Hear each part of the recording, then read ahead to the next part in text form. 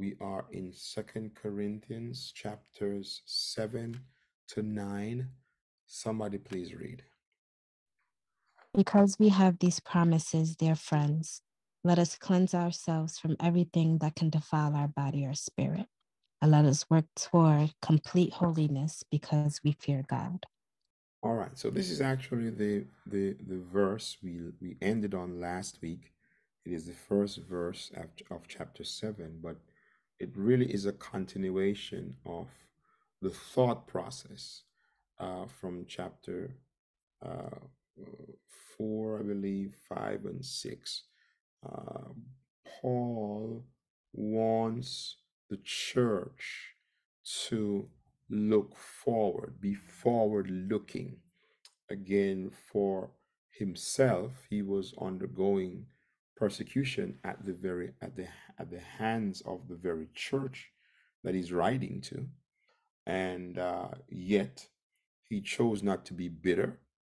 But the position that he took was one of expressing the comfort and the joy that God granted him as a result of his suffering. Paul took a particular stance, his position during his trial and his suffering was one that chose to glory in God and recognize the hand of God that was upon him during that time. I was at a graduation yesterday. I was up in Connecticut at Yale University, and just this poignant remark by one of the professors really stuck with me.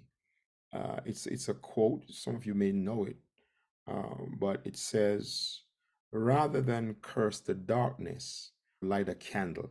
And so for Paul, he could have cursed his situation. He could have caused the gloominess of his situation to discourage him, but he chose rather to use that to light a candle and to reflect the goodness of God, the grace of God, particularly dealing with the future aspects of our Christianity, because whatever we're experiencing in this world is nothing compared to the glory that shall be revealed in us. He used those words that as children of God, we must be forward looking. That he says in First Corinthians, he says, if it is in this life only, we have hope, we would be as men most miserable. If you're looking for joy and comfort and peace in this world, in this life,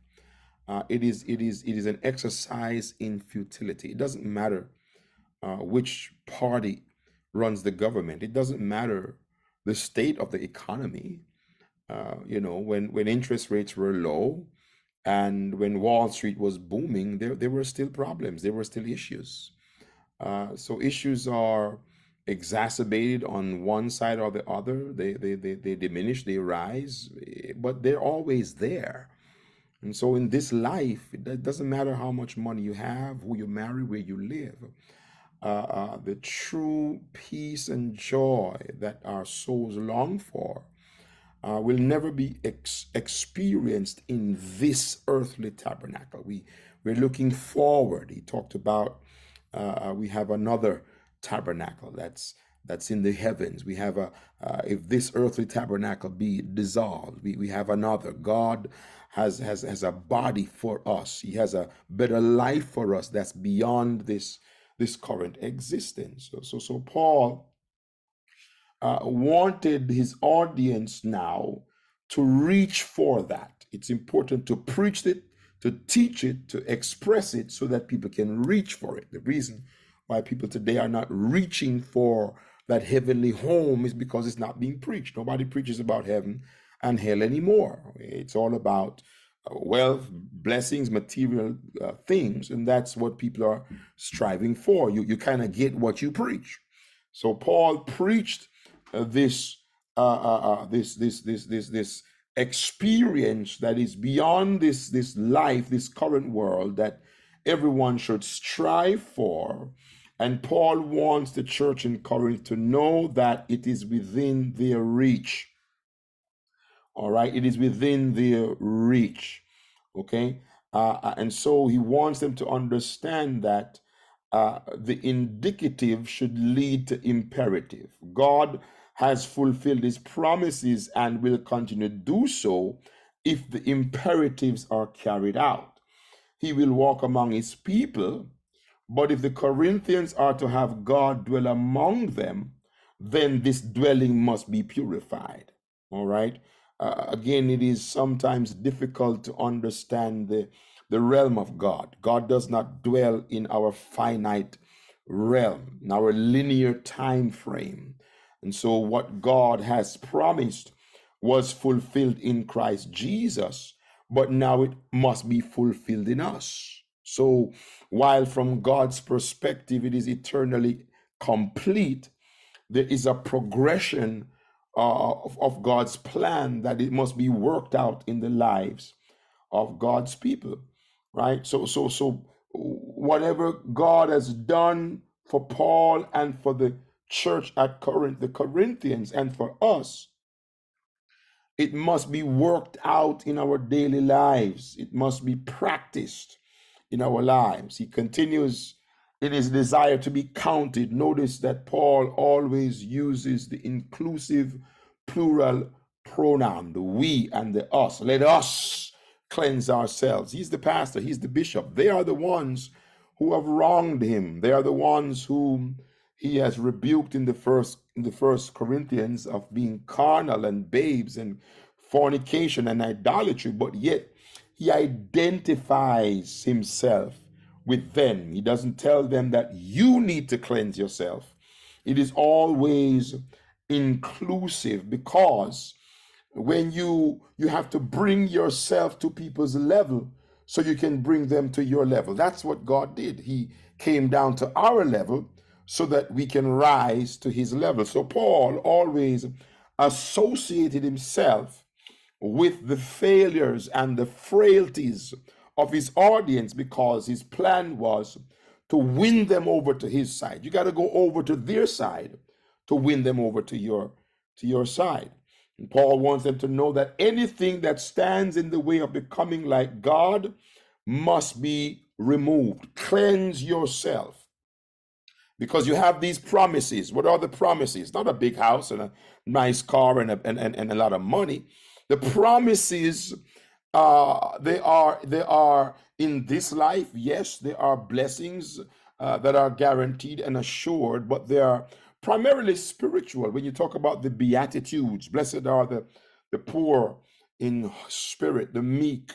Blessed are you, when mentioned, happy, blessed. Those are spiritual attributes. Are there some material blessings for the people of God? Sure they are, but they're not primary. The disciples said to Jesus, we've given up houses and lands and everything. He says, what are you going to get? He says, in this life, you're going to get those things back. But in the end, you will receive eternal life. That should be the promise that we are striving for. And Paul says, since you have these promises, cleanse yourself. There's something you need to do to remove from yourself anything that defiles. The promise of God's approval and fellowship is based on Christian desire and effort. All right. Again, there's a mainstream doctrine today that says, anything you do should not be counted as towards your salvation. But again, the scriptures are clear. It's on both sides, right? Because it is grace that is applied and given to us by God, but grace requires effort. It requires a response. That's why Ephesians 2:8 tells us you are saved by grace through faith. Grace is on God's part. It's not something we earn, work for, or deserve, but active faith is the appropriate response to God's grace. So even though God confers holiness upon us, it is incumbent upon us to apply effort, energy. The Holy Ghost actually is an aid to assist us in this effort to cleanse ourselves. All right. The object of cleansing is to remove every defilement from the believer. And this is very important. This thought came to me. Loving is not approving. See, this is where some people get confused, right? Loving is not approving. God may love you and yet not approve of you.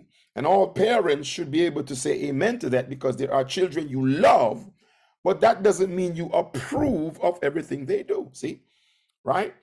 Okay, and if your children commit such acts that you believe that they are unworthy or unqualified to manage your affairs, even though you love them, you will give your sign of disapproval by not allowing them certain inheritance or to manage certain affairs. And it's the same thing with God. Don't ever conflate the two. That's what the world wants you to do, to believe that just because God loves you, he approves of you. No, he loves you, but he gives you his spirit, his Holy Spirit, and confers his righteousness upon you, confers his holiness upon you. But the Bible says, work out your own salvation with fear and trembling, right? The Holy Ghost is given to aid and assist you so you can live a life that is approving to God. You're not trying to earn God's love. See, you're not trying to earn his approval for salvation. All right. But you have to work so that God's presence and his favor can continue to be upon your life. You have to remove every defilement. Those who profess to have accepted God's grace must not deceive themselves, right? Through living in a way that is holy, set aside for God's service, we must seek to be separate, right? And holiness has a negative and a positive connotation, right? You set yourself away from some things, but also onto some things, away from things that corrupt and defile, and you set yourself towards God. To be effective witnesses, believers must be seen as accessible. So we're in the world, but we're not of the world, right? So we must discharge our calling to the world only if we're in the world. Paul wants the Corinthians to continue in the work that God has assigned them, but we must learn how to minister to the world without being affected by the world. And a great analogy for this are the angels. See, it's really amazing, right? When you think about how Christians conduct themselves today. Because the word angel, really, they are ministers. They are ministering servants. It's the same role that has been given to us. We operate in the roles of angels. When the book of Revelation is written to the angel of this church, to the angel of that church, right? Well, the angels are spirit beings, yet they are sent forth to minister in an ungodly world. And when the angels have completed their task, they hasten to return to their heavenly abode. We don't see the angels getting themselves defiled and mixed up with the worldly affairs. We don't see the angels consorting and becoming as men. As a matter of fact, in our Bible, and I really don't agree with Genesis 6 that it was angels, but let's consider that theological debate, that it was angels who came and mingled with women. Well, the Bible says that God has reserved them under chains of darkness. When we consider another angel who defiled himself by consorting with the world, Lucifer, he was cast out of heaven. So whenever a minister or a servant of God became overly acquainted with the environment he was sent to minister in, he was discarded, he was rejected, right? That is the example for us. We don't hear of angels wearing polka dot and burlap and all kind of stuff in heaven.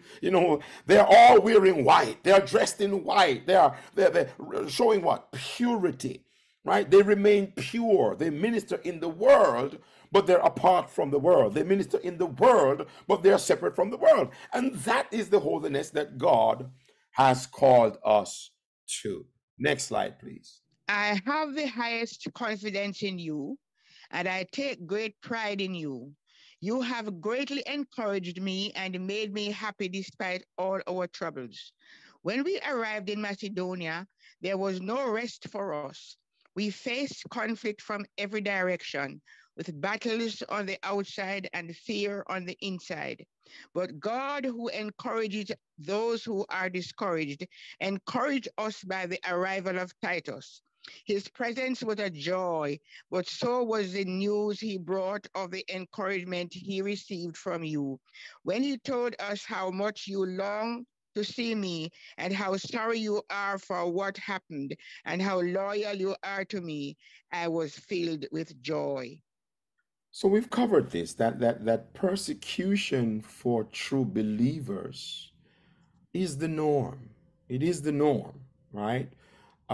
The Apostle Paul, everywhere in prosecuting his apostolic mission, he met with trials, he met with all kinds of tests and distress, and he was cast down. He felt depressed. He went through all of that. We know the story of Elijah, greatest prophet of the Old Testament, who had a mental breakdown and contemplated committing suicide. So there are many things that good men endure. As Christians, we must be prepared to experience these things, right?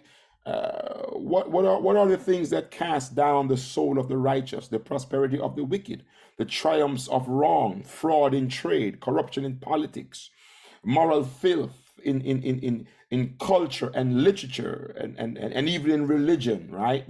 Even the non-success of Christly labor, disinterested love, inflexible loyalty, depressing moods on account of little success resulting from the toils of ministry. Elijah felt like he should commit suicide. Jeremiah said, I'm not going to speak anymore in God's name. Jesus Christ must be preached, saints, and this is the task that the Apostle Paul undertook, is a task that preachers, pastors, evangelists have undertaken.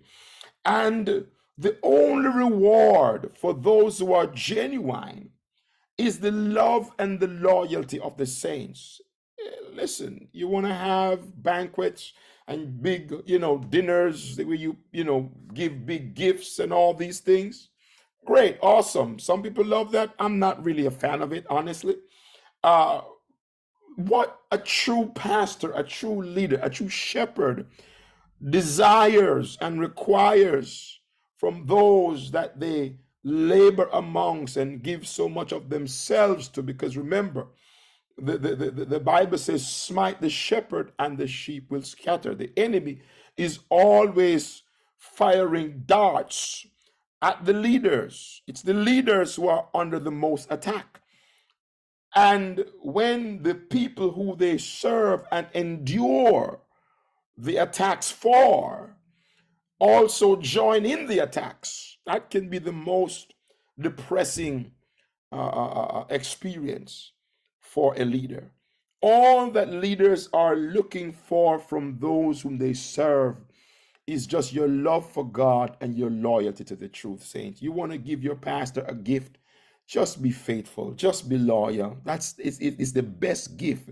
There are I tell the folks, plaques and trophies and all that, I have no space for them anymore. I really don't have no space for them anymore. They really don't mean as much to me as to see saints of God faithfully living out their calling, just being faithful to service, to serving, to prayer, to living for God, enduring tribulation, withstanding correction, just want to be led, want to grow in God, excited about the kingdom and reaching others. There is nothing that brings more joy and satisfaction to a servant's heart. Next slide, please. I am not sorry that I sent that severe letter to you, though I was sorry that at first, for I know it was painful to you for a little while. Now I am glad I sent it, not because it hurt you, but because the pain caused you to repent and change your ways. It was the kind of sorrow God wants His people to have, so you were not harmed by us in any way. For the kind of sorrow God wants us to experience lead us away from sin and result in salvation. There's no regret for that kind of sorrow, but worldly sorrow which lack repentance result in spiritual death. So there was a individual in First Corinthians that Paul was addressing who was prominent in the church and was guilty of committing fornication, and the people in the church did not address it. In other words, some believe that the person was of influence, perhaps a leader, perhaps a great contributor, and they did not address that. And then also there were others who would come to the church in Corinth and try to destroy Paul's reputation. And so Paul had sent Titus and written letters to try to address this, and he had to correct them. It was a tearful letter that Paul had written to them. So he says here that I'm not merely writing to chasten you and to obtain justice and redress a wrong, but that our care for you in the sight of God might appear. See, sometimes, when you were kids, or if you have a little child and, you're trying to teach the child not to touch the flame, oftentimes the child can get mad or get angry or resent your restrictive action because they feel like they're being denied some freedom or liberty, when at the same time as a parent, you're doing it for that child's well-being. It's the same scenario here where sometimes in the church, the pastor has to take corrective measures. And while the measures may seem harsh, and some of us, we form relationships, friendships in church. There are cliques that are formed in church, and that's why we kind of warn against such things, because you can become so involved with someone that the wrong the person does, like this man who committed this sin, the wrong was not of any consequence to others, again, based upon their relationship. Sometimes relationships blind you. You can like somebody so much, you can become so cozy with somebody that it becomes difficult to correct them or rebuke them. See? And so Paul, in trying to benefit the entire church, must address the wrong. Sometimes your pastor has to address a wrong, and it's not just about dealing with the individual who's committed the wrong, it's also for the benefit of the church. Okay? So this letter is necessary because I want the whole church to know that I love you and I want to preserve. Remember that God's presence will only dwell in an atmosphere of purity. Okay? God's presence will only dwell in an environment of purity. And while someone's sin as an individual can be tolerated, when that sin begins to spread and corrupt and defile the body, sometimes it's better to remove that person or that issue. It's like in your physical body. If your foot has a sore, well, we try to deal with the sore. But if it now becomes gangrene and begins to spread, well, they may have to amputate the foot. It's the same thing. That while there are faults and failures and sins in the body of Christ, sometimes God has to intervene by way of the pastor to now address this individual or this wrong, not so, yes, for the benefit of the individual, because you want them to amend their ways, but also for the benefit of the church, that it doesn't spread and corrupt and contaminate the church. See? So in writing this tearful letter, this was Paul's objective. He did not know how they would respond because, again, he had been disparaged, okay? But he wanted to promote repentance, godly sorrow, the sorrow that produces reconciliation and restores fellowship. That's the purpose of correction. It's the purpose of rebuke. We take correction today, and people, well, I'm not going back to that church. Well, pastor preach against me. Well, and we take it personal when we don't realize that it is out of love for your own benefit. The worst thing somebody can do for you as a Christian is allow you to continue to live in your sin. That is the worst thing a person can do. And anybody who does that does not truly love you. We try to interpret appeasement as love, right? We try to interpret appeasement and being nice and just being warm and friendly. That's love. No, sometimes love has to tell us the truth. Love is corrective. Love sometimes is punitive. And that is real love. As parents, you should know that. See? So Paul was expressing the love he had for them, and he wasn't sure how they would respond. But as godly children, he was proud that his corrective letter yielded the proper result. Oh, how a pastor would love for when he corrects people, they can see themselves, humble themselves, repent of their wrongs, and says, you know what? I'm sorry. That's why I love people who can be corrected. I love people who we all do wrong, saints. Doing wrong is not the problem. The problem is, can we take correction? Can we follow instruction when we allow pride to so control us that we cannot be corrected? That is the beginning of our downfall. And so this letter that Paul wrote brought godly sorrow and changes to the Corinthians. He wrote a tearful letter, not to condemn anyone, but to allow them the opportunity to prove their devotion to God. When you're truly devoted to serving God, then you will withstand correction. We're living in a society, in a culture today, that nobody can tell you that you're wrong, and nobody can tell you anything. Well, that's not how I see it, and well, this is what I believe. And it's the promotion of humanism, right? It's the promotion of self. Well, guess what? It is contrary to true Christianity, right? True Christianity demands, it is obligatory, okay, that we must humble ourselves. And I know that, there are leaders out there that are wolves in sheep clothing and try to profiteer off of people and steer you wrong. I know that.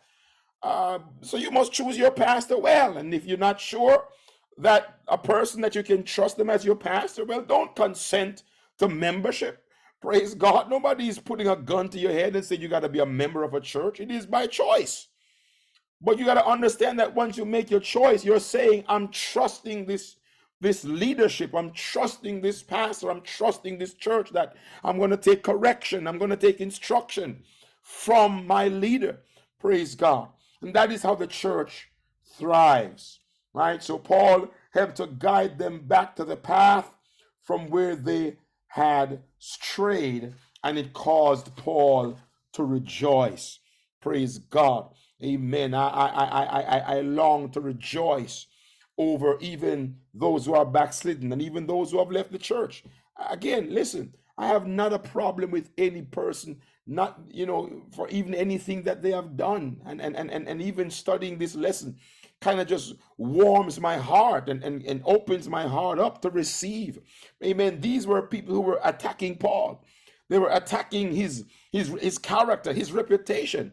But he never took the stance, that some of us take. Well, let them go find somewhere else. Let them go somewhere else. No, he as a father, it reminds me even of Moses. They wanted to stone Moses, and yet Moses interceded for them. I want to intercede. I want to offer an opportunity to everyone who has left the church, who have spoken against the church, who have done everything. But guess what? Come with the prodigal's heart. I don't want to be a son. I want to be a servant. See, that's the key narrative. Praise God. That's the key part of that story, that he had a changed mind. He wasn't coming back with pride and self-will. It's pride and self-will that drove them out of the church. Praise God. Don't come back with pride and self-will. Hopefully, you learned your lesson because you've strayed. And anybody who is willing to come back and say, you know what? I just want to serve God. I just want to live for God. Guess what? The church's arms should be opened wide. Next slide, please. Just see what this godly sorrow produced in you. Such earnestness, such concern to clear yourself, such indignation, such alarm, such longing to see me, such zeal, and such a readiness to punish wrong. You show that you have done everything necessary to make things right. My purpose then was not to write about who did the wrong or who was wronged. I wrote to you so that in the sight of God, you could see for yourselves how loyal you are to us.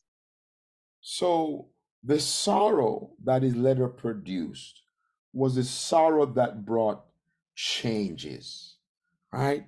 It's godly sorrow that worketh repentance unto salvation. Oh, if we could, again, as Christians, we all make mistakes. We all have faults.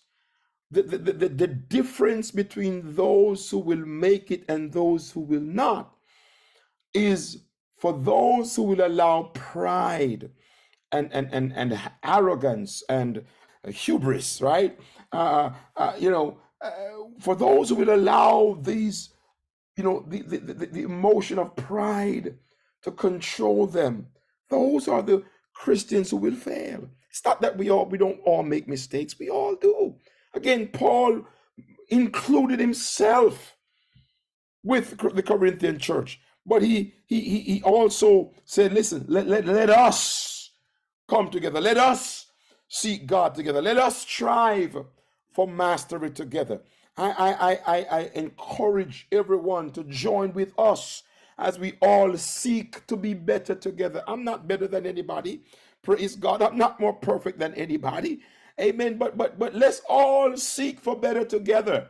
What the church cannot withstand are those within who are fighting against growing in God, fighting against spiritual things, who want to remain in carnality and allow the flesh to rule. That's where the struggle takes place. But if everyone will come to the place of true acknowledgement that I need more of God, and I'm grateful for my pastor who is trying to help me to get more of God by praying with me, praying for me, teaching me, correcting me. I may not like his methods, I may not understand his methods, and I may not even agree with the way he does everything, but I appreciate the fact that he wants the best for me. And so I'm going to humble myself, praise God, humble myself and allow the word of God to cleanse me and change me.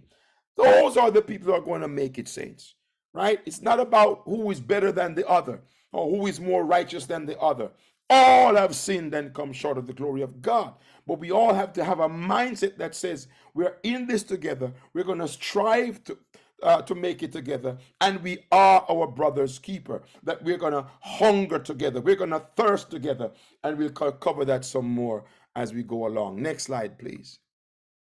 Now I want you to know, dear brothers and sisters, what God in his kindness has done through the churches in Macedonia. They are being tested by many troubles, and they are very poor, but they are also filled with abundant joy, which has overflowed in rich generosity.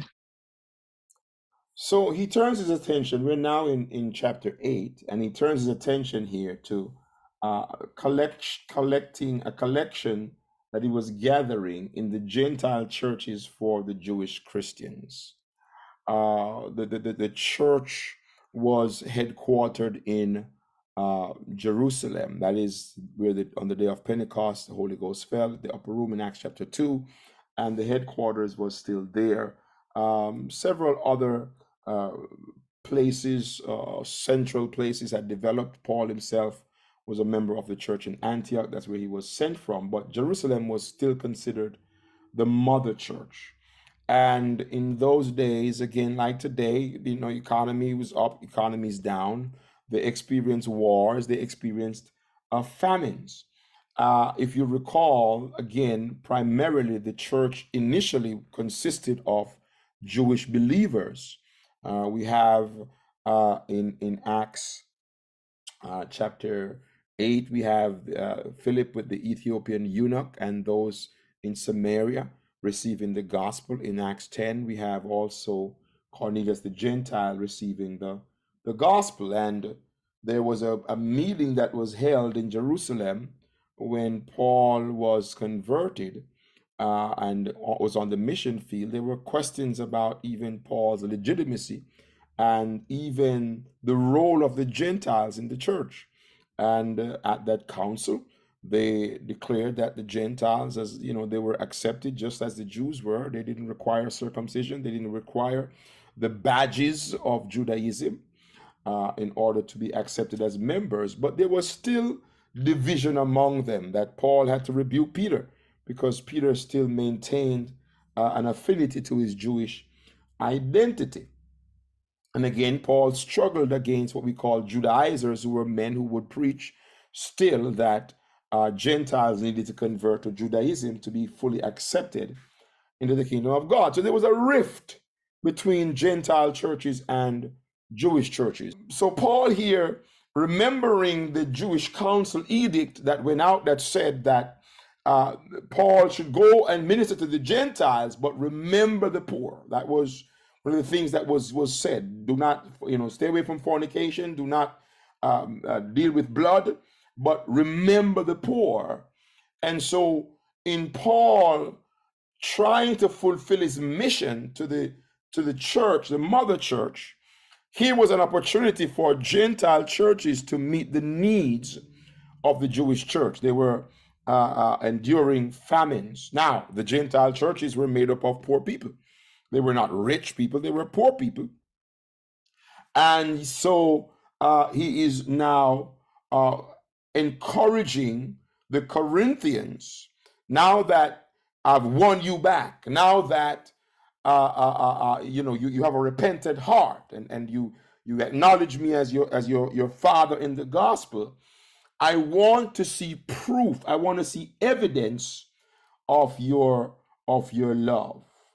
And he uses this church in Macedonia as an example to say that their joy overflowed their affliction. They were indeed poor, but they were rich in giving. Their liberality overflowed their poverty.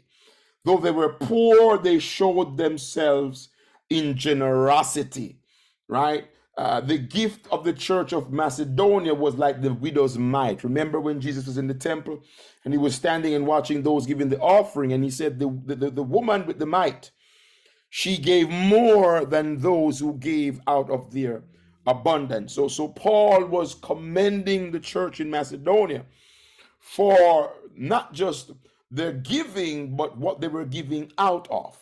They weren't rich, but they gave with joy to the necessity of the saints.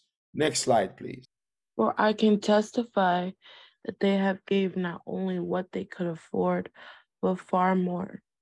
And they did it of their own free will. They begged us again and again for the privilege of sharing in the gift for the believers in Jerusalem. They even did more than we had hoped, for their first action was to give themselves to the Lord and to us, just as God wanted them to do. So here using again the church in Macedonia as an example, as a template, right, that he wants the Corinthian church and us to emulate. He says they displayed voluntary energy. They were eager, my goodness, not just to give, but they were eager to give to the needs of the saints. Again, here are Gentiles who just a few decades earlier, The Jews and the Gentiles had no dealings. Jews could not enter into their homes. There was this great disparity between them. But now that they were in Christ Jesus and considered brethren, this church was eager to give to those who could have been considered formerly their enemies. They were so willing in the matter that they begged Paul, they begged him to allow them to share in giving. Wow. I want us to bring us to another level of understanding in our Christian walk, right? This giving was for the saints who were suffering, right? They were suffering chronic poverty, right? The Christians also suffered even more deeply. The Gentile churches would also suffer. They came from the humblest classes. They were from ghettos. Nazareth, where Jesus came from, was considered a ghetto. And so it was incumbent upon the Christians to help them. They were so poor, it was impossible to expect much from them, but they surpassed Paul's expectations, right? They were so poor, it was impossible to expect much from them, but they surpassed Paul's expectation. And I like verse 5. It says, first they gave themselves to the Lord. Oh my goodness. I could just preach on that all night, saints. That the first act of giving, you know, we talk about giving tithes and giving offerings. Well, if it's difficult to give tithes and offering, maybe it's because we have not first given ourselves. Right? The first act of giving, the Bible says, present your bodies as a living sacrifice. And until we completely give ourselves over to the service of God, then it's going to be difficult for us to give anything that we possess. See, you first have to give yourself to God, and then it will become easy to give everything else to God. Because when you realize that the earth is the Lord and the fullness thereof, and nothing that you have belongs to you, then you realize if I give him myself, and if I give him everything I have, then guess what? I still haven't given him anything, because it already belonged to him. Oh my goodness. Again, I could spend a lot of time on this, but let's go to the next slide. So we have urged Titus, we encourage your giving in the first place, to return to you and encourage you to finish this ministry of giving. Since you excel in so many ways in your faith, your gifted speakers, your knowledge, your enthusiasm, and your love from us, I want you to excel also in this gracious act of giving. So notice now, right, that Paul writes them a letter of rebuke. And as a loving father, he's doing it for their benefit, for their correction. And he's concerned about their response. Are they going to be the rebellious teenager who runs away from home and says, you know, I'm just going to strike it out on my own? Are they going to be like the prodigal son? What is their response going to be? He's delighted that they choose to repent. They choose to restore fellowship with Paul. But Paul now wants to prove that restoration. I want to prove that you're truly walking in the fear of God. I want to prove that the grace of God is really upon your life. And again, in 1 Corinthians, he talks about speaking in tongues. He enumerates in chapter 12 the gifts of the Spirit. This was the church that did not come behind any gift. They had the gift of prophecy, tongues, interpretation of tongues. They had the gifts of knowledge and wisdom and understanding and mercy, and all the gifts were there, right? They would have seen from the they would have been seen from the outside as a successful church.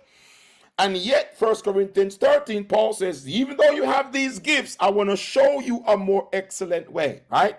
Though I speak with the tongues of men and of angels and have not charity, I am what? Sounding brass and a tinkling cymbal. So Paul now is writing to them and saying, listen, you've been converted, you truly repent, you really now want to serve God and be my disciples and be followers of me as I follow Christ, prove it. And the way that you prove that someone is truly converted is their willingness to show compassion. Ah, my goodness. That is the genuine proof that you are walking in the footsteps of Christ, that you will give to the needs of others.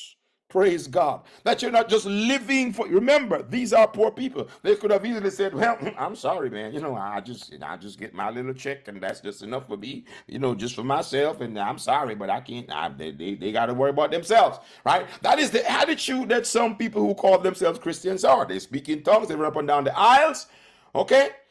And operate in the gifts of the Spirit. But Paul says, I need to prove that you're indeed children of God. The proof that you're walking in the Spirit of God is not how much tongues you speak, is not how much gifts you have, but it is in your compassion.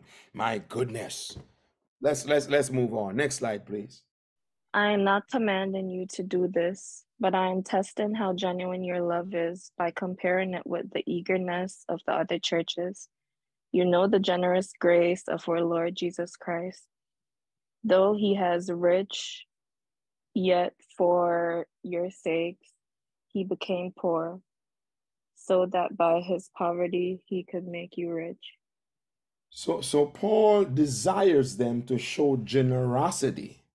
Among the other graces, we don't denounce the gifts. We want the gifts of the church to be in operation. But we got to understand that if Jesus Christ is the bread, he said, I am the bread of life. Well, the gifts are the crumbs, see? And there are too many people who are chasing the crumbs and not the bread. If you get the bread, you get the crumbs, all right? So if you truly have the graces of God in your life, the most definite evidence of this will be seen in your generosity. You can't say you're a Christian and you're mean and tight. Hello? You cannot say you're indeed a true Christian. And when I say mean and tight, now, again, we know the devil has corrupted a lot of things, and he has crept into the church, and the church is corrupted. All right? And we're going to see at the end of this lesson that this is really not about giving, but it's more about sharing. See?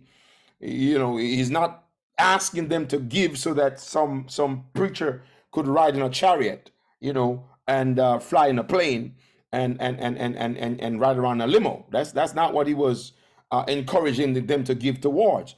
These were genuine needs of suffering Christians. See? And that's really what giving should be all about. Okay? Again, Paul, as a bishop, as a pastor, as a man who probably spoke 5 or more languages, had probably many doctorates, and would have been considered a great man of his day, went about building tents to support himself. And when churches would give him an offering, he says, no, because I know you don't have it.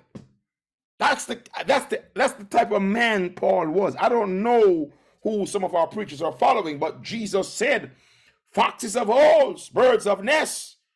I don't even build myself a house, yet I'm a carpenter. See? And I'm not advocating some type of monk lifestyle either.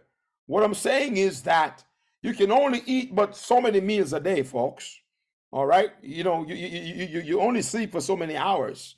All right? You don't need to be wearing gold outfits. Oh my goodness. Let me behave myself. All right. So he wants them to show generosity, right? Not by way of command, right? But he wants them to emulate what the Macedonian church is doing. Praise God. If we're gonna envy one another, if we're gonna contend with one another, Paul said we must strive for love. Let's see if we can outlove each other. You want to war with me? Don't war with me over petty stuff. War with me over who loves more. Try to outdo me in love. That's the spirit. That's where the contention in the church could be. Well, you gave 100. I'm giving 105. You gave 1,000%. I'm going to give 1,010%. You served for a year. I'm going to serve for a year and a half. You know, giving and loving. Praise God. Being generous to the work of God. That is the heart of Christianity. He says that is the example that Christ set. All right? This is the example that Christ set. Giving should be taught on the basis of the blessings associated with it and not demanded or commanded for personal benefit. Okay? And I'm already in trouble, so I'm not going to talk about it, right? You don't need $1,000 line in church and a $500 line and $100 line, and then, you know, it's like, okay, the rest of y'all with your dollar bills, you know, whatever. Okay? No. Paul does not want money to be demanded, because when it is demanded, you lose your blessing. If you're going to give out of guilt, you're not blessed by it. Okay? If somebody got to make you feel guilty, then that's not the proper reason to give. Might as well you don't give at all. See? And you don't hear those things. Praise God, right? Remember when Moses was building the tabernacle? The Bible says that they gave so much. Moses says it's enough. Which pastor you know today would say that's enough? I don't need no more $1,000. I don't need no more $100. Which pastor today you would hear that? See, because the mindset has changed. The mindset has shifted. Blessings, giving should be taught on the basis of blessings and not demanded or commanded for personal benefit. The giving Paul encouraged was for the benefit of the church, not for himself. Okay? I want us to understand how giving ought to be done, because many people quote these scriptures from 2 Corinthians when it's offering time. Okay? When it's offering time, it's more blessed to give than to receive. You know, they quote this. But understand that Paul was asking for money not for himself, not for his own wealth, not to build a bigger building. Okay? That's not what he was asking for money for. He was collecting money from the Gentiles to bring it to saints who were suffering in a famine, saints. Praise God. That's the purpose of giving. And Paul saying, that is not something that I should demand from you. In other words, the compassion, the bowels of mercy that should be flowing from you as a child of God should say, I see the need, and I shouldn't have to wait for pastor to ask. Oh my God, I wish I had time. Praise God. Praise God. Amen. When you see a need, a sister is hungry, you don't need pastor to collect a benevolent offering. You know, if a sister lost her job, you don't need for the church to call, praise God, for a general offering. Out of the compassion and love of God that is in you, praise God, you give because you understand that when you give, you're giving to yourself. Praise God. What is at stake is the reality for the genuine need or the genuine love, right, of their commitment to the apostolic mission. I want to know, are you committed to this thing? Are you committed to Christ? Are you committed to the gospel? Are you committed to the kingdom? The kingdom requires active faith, and active faith involves giving. There's no way you can truly say you believe in God and you don't become a giver. The church should not have to pry you, bribe you, or pump you. Praise God. If you are truly filled with the Holy Ghost, if you're truly walking in the Spirit of God, you should be a giver, right? He wishes the Corinthians to imitate the church in Macedonia. Why? Because that is the path that Jesus traveled down. Okay? This grace of Jesus Christ carries a divine attribute. It is love in action. Praise God. If your love is not in action, it's not love. If your faith is not in action, it's not faith. Like I said, we come on the line and your name shows that you have logged in, but your mic is muted and we don't hear a peep out of you all night. Are you really on? See? We log on, but are we really on? Praise God. We say we believe, but do you truly believe? You say you love, but do you truly love? Well, Paul says the evidence that you're really on is when you unmute your mic when it's time to worship. Is when you unmute your mic and pray when you're praying. When you get involved in the worship service. When you get involved in helping to read. I insert myself. I inject myself, praise God, into what is going on. That's how you love. That's how you show faith, by putting it into action. Praise God. It is reaching out to help the undeserving, right? This is what Christ did. Christ identified with our poverty by coming down to our lowly state. Praise God. And so they should see Christ's weakness, right? His self-chosen poverty, abandoning himself of his divine prerogatives and becoming human. He made himself poor. Why? So that others, we could become rich. My. Praise God. Next slide, please. Here's my advice. It would be good for you to finish what you started a year ago. Last year, you were the first who wanted to give, and you were the first to begin doing it. Now you should finish what you started. Let the eagerness you showed in the beginning be matched now by your giving. Give in proportion to what you have. Whatever you give is acceptable if you give it eagerly, and give according to what you have, not what you don't have. So one of the reasons I think a lot of people, and this is just an assumption, folks, one of the reasons I think a lot of people today are comfortable with the idea of not going to church is because I don't have to pay tithes. See, if you want to resign to, man, I got all these bills and, my goodness, I got my end of year statement from the church. You mean I gave so much money to the church? And there are folks who will easily, accept the idea that, you don't need to go. I got Jesus in my heart. I serve God. I don't need to go to church. And sometimes what is driving that is, if I got to go to church, now I got to worry about giving. See? Okay? Paul says, don't lose the desire to give. So if you don't want to belong to a church, that does not somehow absolve you of the requirement to give, folks. See? We might convince ourselves of that, praise God, but that's evidence that you're backslidden. Okay? Because what Jesus did was he gave. The Bible says, for God so loved the world that he gave. Giving is loving. Loving is giving. So don't think that somehow because you're no longer connected to a building or some structured institution that somehow you are somehow exempt from giving. See, that's a falsehood, right? That people want to live in. And again, it's an assumption on my part, okay? But what Paul wants this Corinthian church to understand is, don't ever lose the desire to give.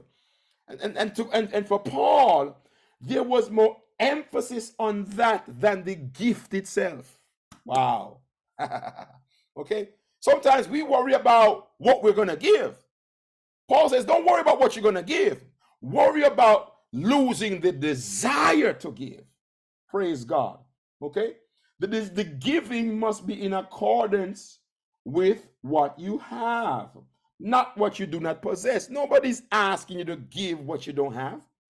The woman had a mite. That's what she gave.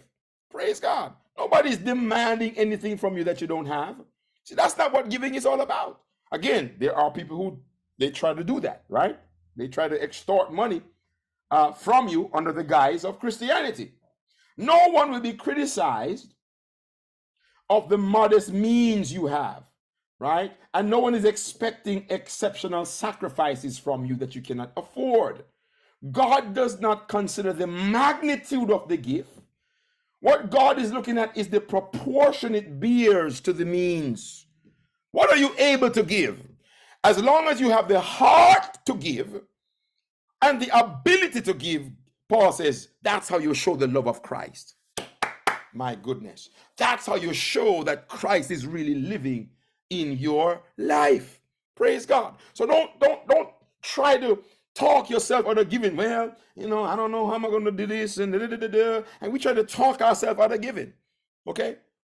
But later on, we're going to look at it. Paul says, no, you must be intentional, be purposeful in your giving. Let's go to the next slide, please. Of course, I don't mean your giving should make life easy for others and hard for yourselves. I only mean that there should be some equality. Right now, you have plenty and can help those who are in need. Later, they will have plenty and can share with you when you need it. In this way, things will be equal.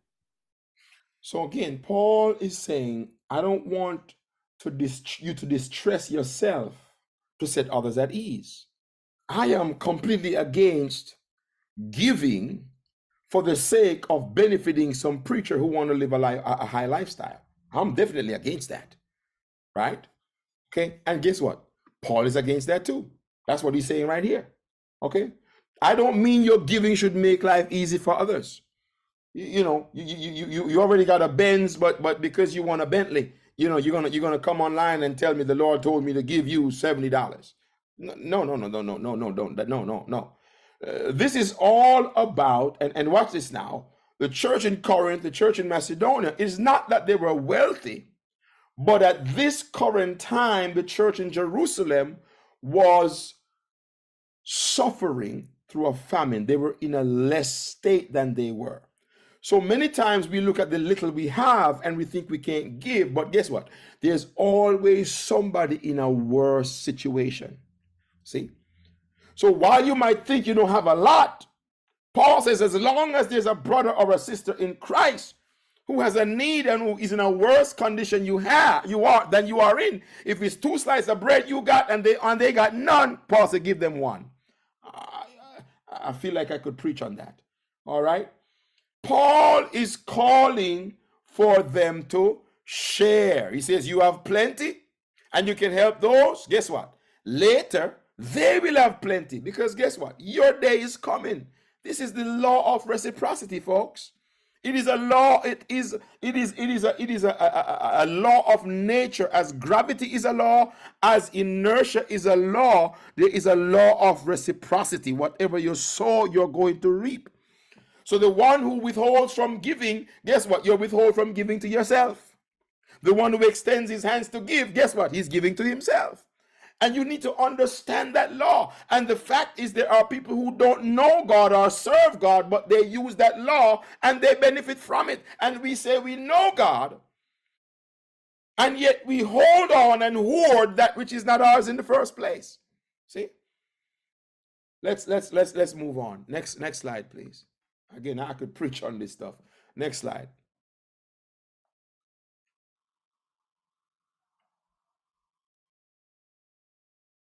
Somebody read. I really don't need. Start again. I really don't need to write to you about this ministry of giving for the believers in Jerusalem, for I know how eager you are to help, and I have been boasting to you. And I have been boasting to the churches in Macedonia that in Greece were ready to send an offering a year ago. In fact, it was your enthusiasm that stirred up many of the Macedonian believers to begin giving. So the Corinthian church were enthusiastic to give in so much it stirred up Macedonia to give. There was a competition. Who can give? I want to give because giving is the essence of my Christian walk. And now that Macedonia has given so much that it impressed Paul, Paul is writing to the Corinthian church and he's saying, you promised to give. I want you to fulfill your promise. He's calling for a share of mutual regard and helpfulness on the part of this church to benefit the church. Sharing and helping to benefit the church. That's the purpose of giving, folks. When we talk about giving, think about sharing. We are sharing to benefit the church. Grace imposes obligations. So the Corinthians, out of their surplus, have a chance to demonstrate concern for those in Jerusalem, both in distress, but also in their condition out of Christ. I could go deeper into this to talk about how, because we know that God that turned from the Jews because the Jews rejected him and turned to the Gentiles. So this was not just given to them financially, but the Gentiles would become the light to even win those who were Jews to Christ. So through their giving, not only would the church in Jerusalem be blessed, but Jews on a whole, even Jews in Jerusalem who were not Christians, by virtue of the Gentiles giving, they also would come to Christ and come to know God. Next slide, please. But I am sending these brothers to be sure you really are ready, as I have been telling them, and that your money is all collected. I don't want to be wrong in my boasting about you. We would be embarrassed, not to mention your own embarrassment. If some Macedonian believers came with me and found that you weren't ready after all I told them, so I thought I should send these brothers ahead of me to make sure the gift you promised is ready. But I want it to be a willing gift, not one given grudgingly. So intentionality is what's at stake here, folks. That many of us, we walk into the house of God on a Sunday morning and we don't plan to give. We don't have an idea what we're giving. And then when it's offering time, we think, well, am I going to give or am I not going to give? And then, whatever I find closest my hand, sometimes the smallest denominator, I'll give $1, give $2, give you for some change. And that's what I'm going to give. That's not how giving should be done, folks. Giving is an act of worship. Okay? When Christ gave himself on the cross for your sins, it was an act of worship. Okay? And so giving must be done intentionally. That means you're supposed to plan, you're supposed to purpose, and be intentional. Again, nobody's putting a gun to your head and forcing you and saying, well, you got $1,000 this week, you got to give $500. If all you want to give is $5 or $50, it's up to you. But make sure you're intentional about your giving. And Paul says you should give proportional to what you have received. See? Understanding that my giving is my sharing in the needs of others, as in me sharing in others' needs, so others are going to share in my needs. That is the premise for giving, folks. Okay?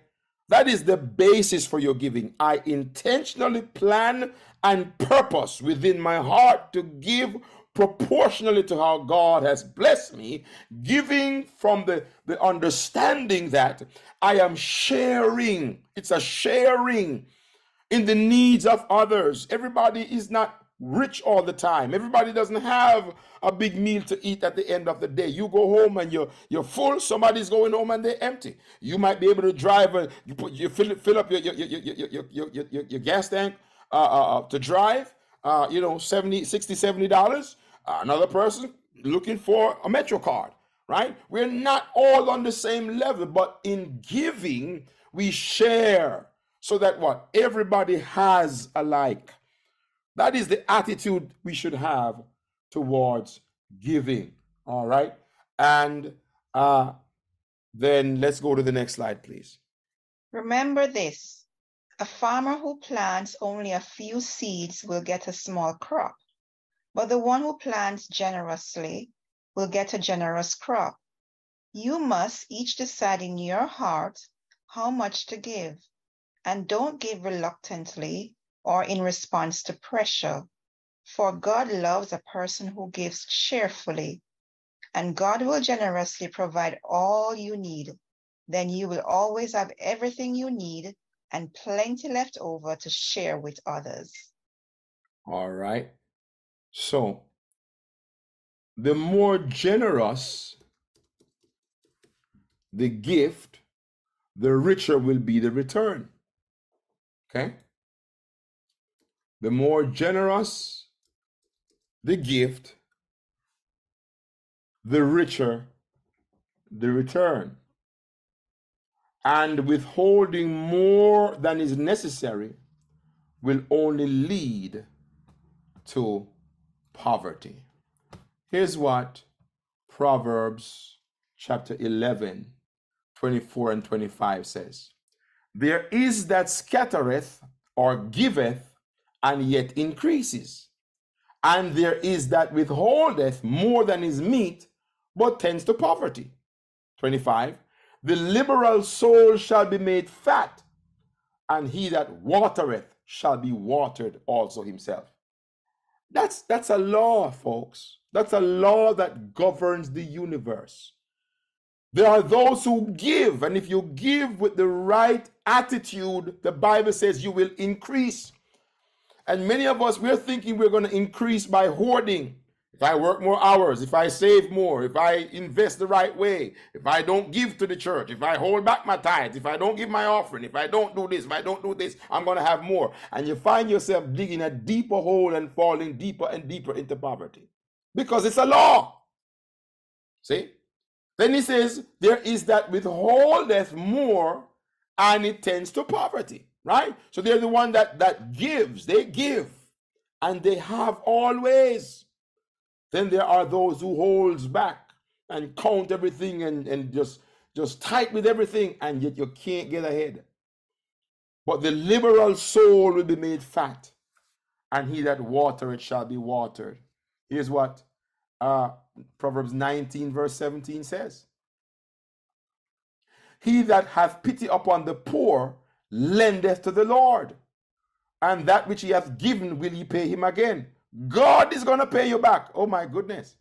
I'd love for God to owe me something. I don't know about you. Okay? Lend to the Lord. That means when you lend, somebody owe you. And God is going to pay you back? Wow. My goodness. Proverbs 22 verse 9 says, Proverbs 22 verse 9 says, he that hath a bountiful eye shall be blessed, for he giveth of his bread to the poor. God can give you such abundant gifts that you will not feel the loss of a generous contribution to his service, right? So the appeal is that they should not be disinterested to reach their brethren in need. And the issue for Paul is not the amount of the gift, but just be involved in giving. My. If we could have a church of people who, it's not, oh, Pastor, I can only give an hour. That's fine. I can only give a half hour. That's fine. Pastor, I can only do it on one Sunday a month. Guess what? That's fine. It's not the amount of the giving, but do something for the Lord. Give something to the house of God. Okay? Don't give with a grudging spirit, unwilling to let money go. You're so tight that somebody got to force it out of you. It should not be given by pressure, but we should be joyful and cheerful. It should be a delight. Praise God. We have our sister. She loves to garden. Praise God. And she was just out there last week beautifying the church up, making the front look so beautiful. That's the spirit. It's not just about money. It's your time. It's your talent. What can you give unto the Lord? What are you giving to the Lord? We come to church as consumers. We want to hear our songs. We want to hear a good message. We want somebody to pray for us, and we go home. That's not what the church is about, folks. That's not what the church is about. Praise God. Each and every one of us are meant to be a contributor. It's not how much you give, but be intentional, proportionate to how God has blessed you. If you can't sing, God is not asking you to sing. If you can't play an instrument, God is not asking you to play the instrument, but there's something you can do. If you can cook, cook. If you can sweep, sweep. Do whatever you can for the Lord and do it heartily. Praise God. Next slide, please. As the scriptures say, they share freely and give generously to the poor. Their good deeds will be remembered forever. For God is the one who provides seed for the farmer and then bread to eat. In the same way, he will provide and increase your resources and then produce a great harvest of generosity in you. Imagine our lack of faith, right? We believe God for the job. We believe God for the pay we get. And yet we don't believe God that he will multiply if we apply the principles. Really? Is it truly faith? Do we truly believe that God gave us the job? He gives the farmer the seed. He's the one who provides the seed, you know. What if the farmer sat down and said, you know what? I don't know where the next seed is coming from, so let me just sit down and watch this seed. Huh? The farmer goes and sows the seed that God gave him. Who sends the rain on the seed? Who sends the sunshine on the seed? God causes the seed to grow and makes him to eat. See? So all your resources, if you learn to apply the principles that God has outlined, guess what? Your blessings, you will never fail. You will never be in want. Next slide, please. Yes, you will be enriched in every way, so that you can always be generous. And when we take your gifts to those who need them, they will thank God. So two things will result from this ministry of giving. The needs of the believers in Jerusalem will be met, and they will joyfully express their thanks to God. So imagine the homeless, the hungry, the naked, the poor, the thirsty, the lost, the unsaved. When we decide to give of our resources and our time to maybe buy them something to eat, or give them a blanket when it's cold, or teach a Bible study to someone, imagine when that soul is revived and they begin to give God thanks. Guess what? It's as a result of your giving. Through your giving, you can actually cause others to praise God. Isn't that a worthwhile purpose to live, to cause others to praise God? By you withholding, they don't praise God when God has given you the resource. That's what Jesus said, you know. I was hungry, you didn't feed me. I was thirsty, you didn't give me nothing to drink. See? When did we do that, Lord? As much as you did it not. See? So we are set forth as the light. We are children of God. And the way you demonstrate that you are truly children of God is not by gathering in four walls Sunday after Sunday, clapping and singing to every song, going to the altar, waiting for oil to pour on your head, to go about the rest of the week, to live your own life and do your own thing. That's not Christianity, folks. We live out our Christianity by allowing God to lead our lives daily as we give ourselves for the benefit of others. Last slide, please. As a result of your ministry, they will give glory to God, for your generosity to them and to all believers will prove that you are obedient to the good news of Christ. And they will pray for you with deep affection because of the overflowing grace God has given to you. So when we share one another's burdens, when we bear one another's crosses, guess what? There's none that is too poor amongst us. And yes, there is none that's too rich. Praise God. This is 1 Corinthians 11, where Paul talks about how before they take the Lord's Supper, some are full and some are hungry. Paul says, you don't discern the Lord's body. There should never be that inequality within the church. Everybody's not going to be on the same level, but we shouldn't have anybody starving in the church while somebody else is eating full.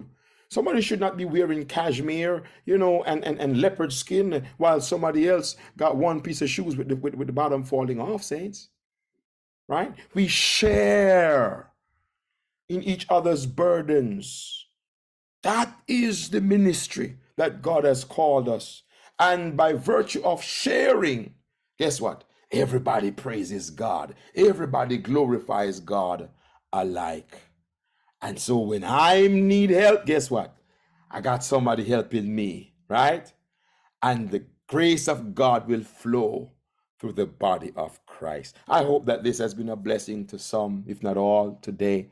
We are going through the book of 2 Corinthians. I should have included in this lesson about how when we studied Judges, how the various tribes faced their individual dilemmas and they would call for the assistance of the other tribes. We went over Deborah's song, and this was what they faced, where they were not united when it came to the battles that they had to fight. And so Paul is enjoining the Corinthian church to fight in the common battle that the church fights. We all are fighting the same devil. We all want to get to the same heaven. How about if we just join together, folks? Amen. And support each other. Again, we are going through the book of 2 Corinthians. If it's your first time here, hit that subscribe button. Praise God, and share with your family and friends if you're learning something. Praise God. If you have any questions or anything you want us to discuss further, you can always type it in the chat. Amen. We want to encourage, we want to edify, we want to build up each other. God bless you. Until next time.